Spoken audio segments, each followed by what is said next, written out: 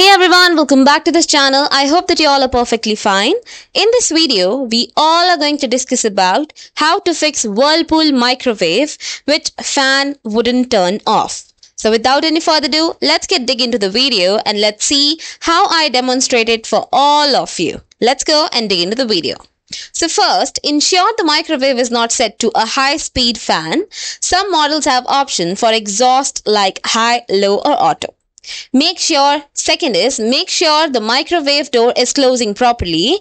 If the door switch is malfunctioning, it may cause the fan to stay on.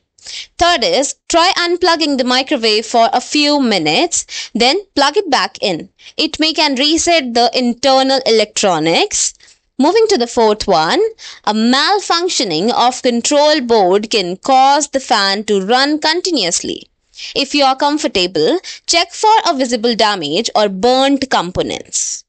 Moving to fifth, if the microwave is overheating, the fan may run continuously to cool it down for more than 1, 2 or maybe 3 hours also.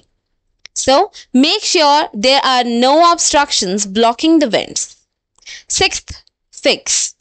The fan relay may be stuck in the on position. If you are comfortable in accusing or assessing it, check for any damage or wear. Moving ahead to the last point, if still you are facing the same problem, you must refer to the refer manual or the user manual given by the company, and then do refer to your user manual or do contact a repair technician for further assistance.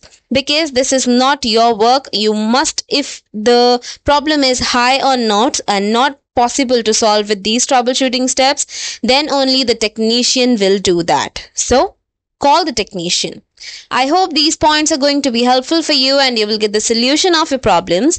Thank you so much for watching, and please don't forget to subscribe to this channel for more such informative videos, and do share with your friends, family and relatives so that they can also solve their problems. So thank you, bye bye, and may you all have a great day.